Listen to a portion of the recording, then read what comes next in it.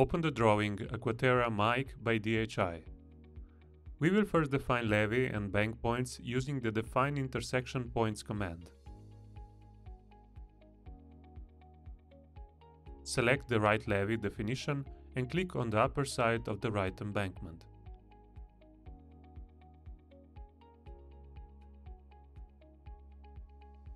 Now run the same command again and select the endpoint of the dike. Select the Draw Elements Only in Profiles where it does not exist option. Repeat the procedure also for the left levee and right and left bank.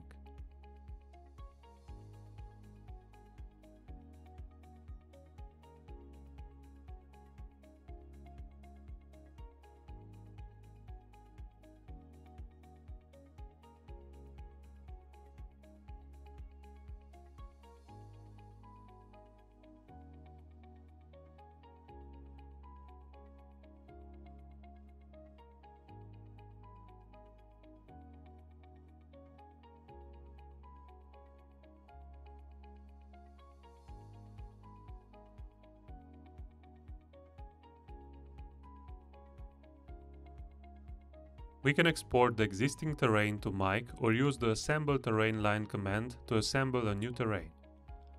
Use the pointer icon to select elements from which a new terrain will be assembled.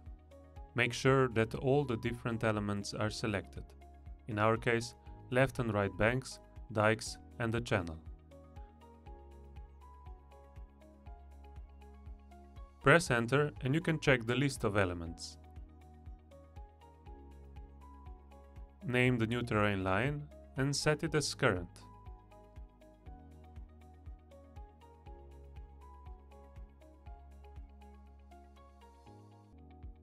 To export cross-sections, we need the terrain data from the cross-sections, the cross-axis and the intersection lines.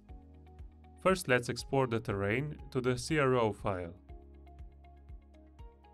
Go to Cross-sections and select Save Terrain to File.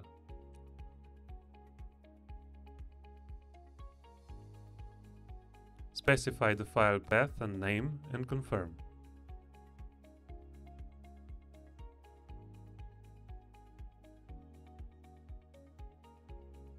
Next, use Save Projection Points to save the defined levee and bank points.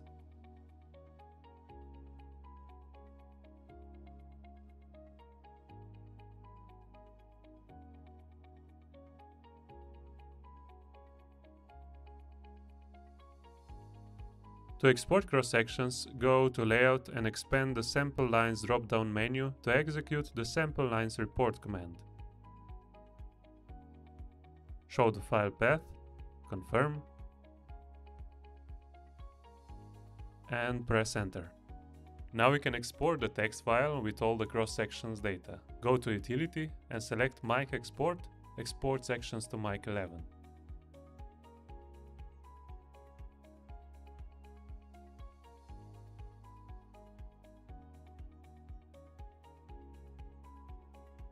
Define the name and path where you want cross-sections to be stored and press Convert.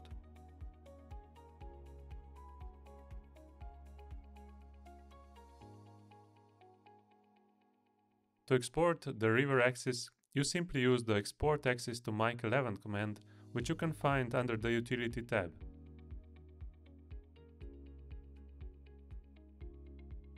Another text file containing axis data will be created.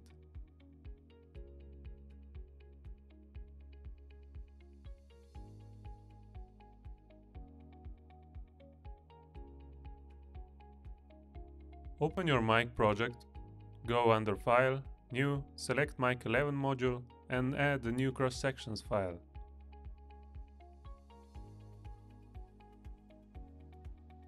Now we can import the cross-sections using File, Import, Import Raw Data.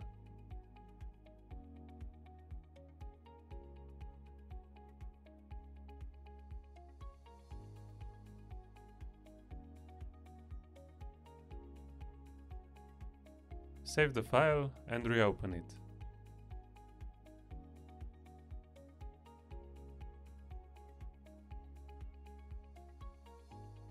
you can further edit levee and bank points using the markers in the Raw Data tab.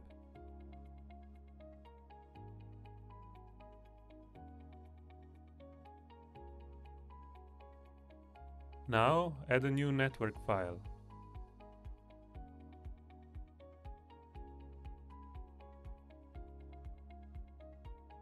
Here we need to set the map projection and working area.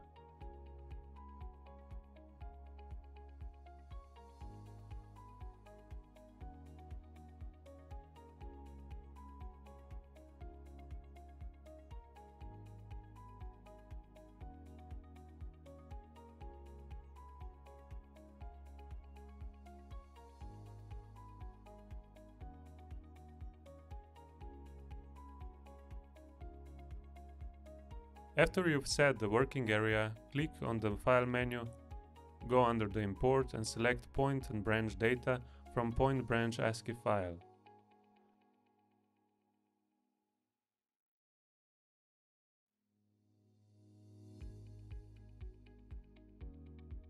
You can view the axis in the tabular view, where you can define the topographic ID. Here you can also set the flow direction. In this example, we need to change it to negative.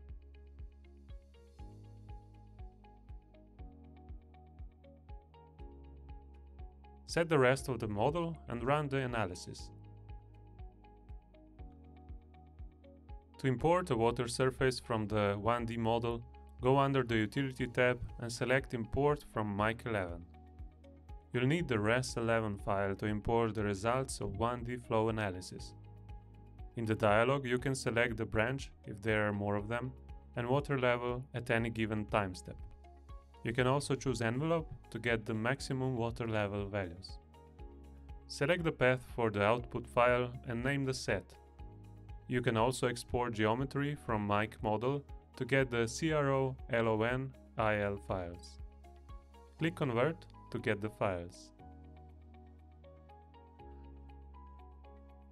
To insert the water surface in the longitudinal profile, select Profile and then Water Surface Levels. Select the WSL file and confirm.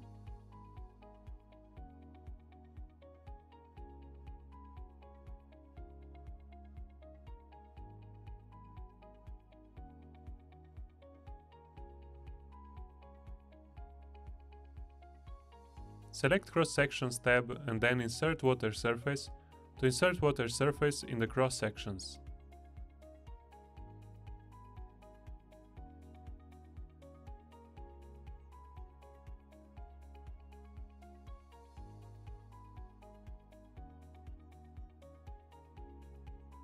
We can also use the Draw Mic 21 results to insert them into the drawing.